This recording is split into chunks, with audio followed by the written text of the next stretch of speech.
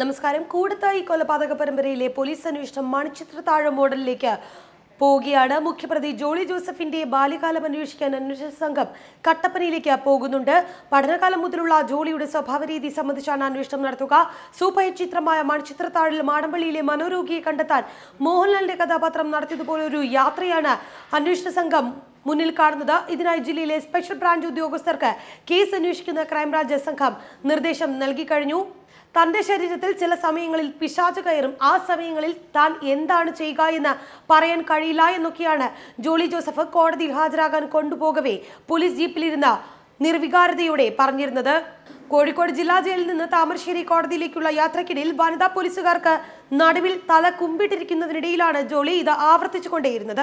നിസ്സംഗതയോടെയായിരുന്നു ജോളിയുടെ പെരുമാറ്റം.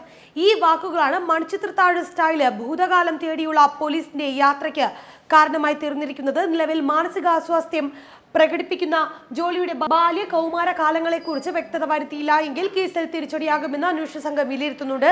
പഠനകാലം മുതൽ ജോളിയുടെ സ്വഭാവത്തിൽ പ്രത്യേകത ഉണ്ടായിരുന്നതായി സഹോദരങ്ങൾ മൊഴി നൽകിയിട്ടുണ്ട്. കുടുംബത്തിലെ ചിലർ മാനസിക രോഗത്തിന് ചികിത്സ തേടിയിരുന്നതായും വിവരമുണ്ട്. അതുപോലെ തന്നെ ജോളിയുടെ മാനസികാവസ്ഥ മനസ്സിലാക്കാനും പരിശോധിക്കുകയാണ് പോലീസ്. വാഴവരയിലെ സ്കൂളിൽ പ്രാഥമിക വിദ്യാഭ്യാസം നേടിയ ജോളി പിന്നീട് നെടുങ്കണ്ടത്തും പാലായിലുമാണ് ഉപരിപഠനം പൂർത്തിയാക്കിയത്. ഈ കാലയളവിലെ കുടുംബ പശ്ചാത്തലവും അന്വേഷണ പരിധിയിൽ വരും. വ്യാജരേഖയുണ്ടാക്കി സ്വത്ത് തട്ടിയെടുക്കാൻ ശ്രമിച്ച ജോളിക്ക് കുടുംബത്തിലെ ഭൂമി ഇടപാടുകളുമായി ബന്ധപ്പെട്ട ഇടുക്കിയിൽ ചില പരിചയങ്ങൾ ഉണ്ടായിരുന്നതായി അന്വേഷണ സംഘത്തിന് വിവരം ലഭിച്ചിരുന്നു. ഇവരെ കേന്ദ്രീകരിച്ചുള്ള വിവരങ്ങളും സ്പെഷ്യൽ ബ്രാഞ്ച് ശേഖരിക്കുന്നുണ്ട്.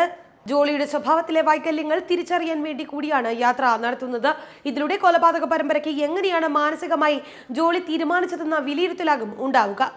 ജോളിയെ അറസ്റ്റ് ചെയ്യുന്നതിന് മുൻപും ക്രൈംബ്രാഞ്ച് സംഘം ഇടുക്കിയിൽ 4 ദിവസത്തോളം താമസിച്ച് വിവരശേഖരണം നടത്തിയിരുന്നു.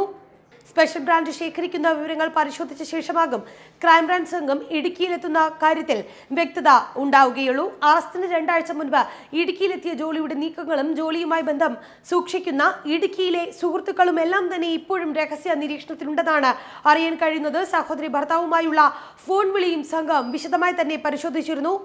ഇയാളുമായും ജോളിക്ക് അടുത്ത ബന്ധമുണ്ടായിരുന്നു എന്നാണ് പോലീസിന് ലഭിച്ചിരിക്കുന്ന വിവരം. അതിശയിപ്പിക്കുന്ന ആസൂത്രണ മികവോടെയാണ് കൂടത്തായിലെ ജോളി ഓരോ കൊലപാതകങ്ങളും ഓരോന്നായി നടത്തിയത് എന്നാണ് പോലീസിന് വ്യക്തമാകുന്നത്. സ്വന്തം ഭർത്താവിനെ പോലും വിഷം കൊടുത്തു കൊല്ലാൻ മടി കാണിക്കാത്തയാളായിരുന്നു ജോളി.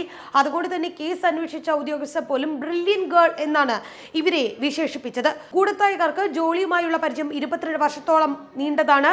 ഇടുക്കി കട്ടപ്പനയിലെ മത്തായിപ്പടിയിലെ സാമ്പത്തിക ശേഷിയുള്ള കുടുംബത്തിലെ ഇളയ പെൺകുട്ടിയായിരുന്നു ജോളി. എല്ലാവരോടും നല്ല രീതിയിൽ സംസാരിക്കുകയും ഇടപഴകുകയും ചെയ്യുന്ന ആകർഷകമായ വ്യക്തിത്വമായിരുന്നു ജോളിയുടേത്.